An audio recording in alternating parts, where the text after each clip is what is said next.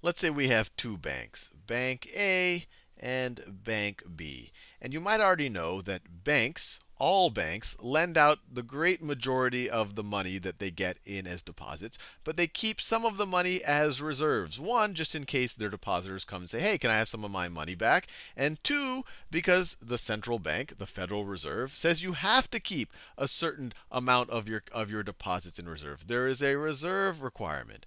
But you could imagine over the course of doing transactions, thousands of transactions a day, millions maybe Bank B, more of its depositors come by and say, hey, give me some of my deposits back. And obviously he's lent out a lot of that money, so he starts running low on reserves.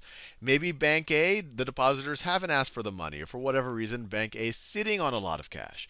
So in this situation, what you're going to have happen is Bank A is going to lend some reserves, is going to lend some cash to Bank B. So this is lending some cash, and they'll charge an interest rate for lending that cash. Maybe it'll be 5% interest, and that won't be 5% per day. And usually these loans are on a per day basis, and then the next day it'll be renegotiated on a per day basis. But it's not 5% per day, it'll be 5% per year. So it'll be much smaller fraction.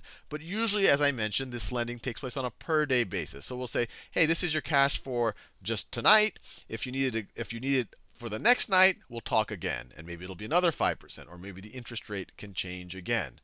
Now let's say that the Federal Reserve is sitting over here, and for whatever reason wants to stimulate the economy. So this is the Fed, and they want to stimulate the economy. So they start printing some money. I should do money in green. So the Federal Reserve here is they're starting to print some money. And they want to do two things. They want to inject this money into the banking system, which essentially, hopefully, will find its way into the economy. And they also want to lower the interest rate, especially the short-term interest rate, this overnight borrowing. Remember, this is the annual interest rate, but this is an overnight loan. Overnight loans. So when I talk about the short-term interest rate, I'm talking about the interest rate on loans that are made over very short periods of time. So what the Federal Reserve will do is what's called open market operations. They will go to the market, maybe directly to these banks or some other banks, and they will buy treasuries. They will give this money into the market, and in exchange, they will usually buy treasury securities, sometimes something slightly different, but usually very safe securities, and maybe it's temporarily buy. I'll talk about repurchase agreements in the future. And what happens is that this cash goes in the hands of the people who just sold the treasury securities, and they have to deposit it in banks. And so they might deposit it in this bank over here, they might deposit it in this bank over here, or other banks.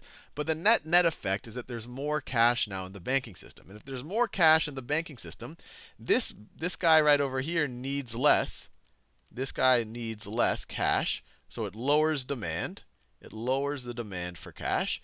And then this guy has more to give, so it raises supply. Raises the supply, because some people maybe just took some of this cash and deposited with them. So if it raises the supply of cash and this guy needs it less, then the rate to borrow this cash is going to go down. So maybe instead of 5%, it goes down to 4%. So what that would do is it would lower the short term of the yield curve, the short end of the yield curve. So let me draw a yield curve right over here. So this is maturity on this axis. Maturity, and this is yield. And let's say that the yield curve before looked like this. Let's say it looked like this, where this right over here is 5%. And this is overnight. Overnight. This might be the yield on, I don't know, 1-year debt.